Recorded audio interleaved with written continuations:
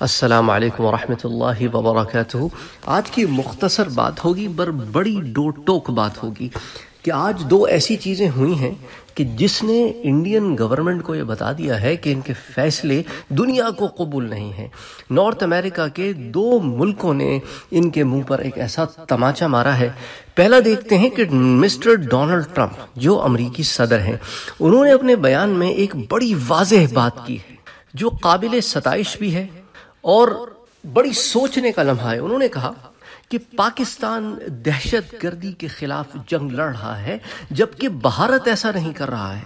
پاکستان دہشت گردی کے خلاف لڑ رہا ہے جبکہ بھارت بالکل بھی نہیں لڑ رہا ہے۔ اس سے صاف ظاہر ہوتا ہے کہ جو دہشت گردی کے خلاف نہیں لڑ رہا ہے وہ دہشت گردی کا ساتھ دے رہا ہے۔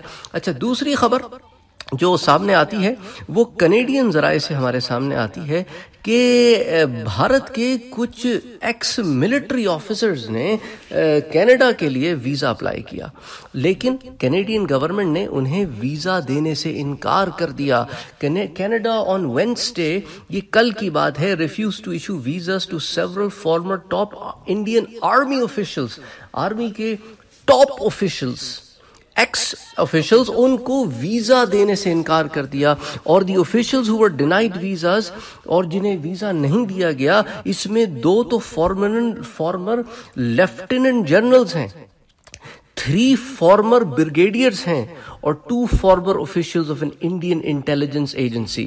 تو اب آپ دیکھیں کہ انہوں نے چوٹی کے لوگوں کو ویزا دینے سے انکار کر دیا ہے، اور Canadian immigration department sad the visa requests are being denied because of the situation created by the Indian Army in the Kashmir۔ تو جو انہوں نے کشمیر میں کیا ہے اس کی وجہ سے ہم انہیں ڈینائی کر رہے ہیں، کیونکہ ان کا برتاؤ بہت ہی انہیومین ہے، غیر انسانی ہے۔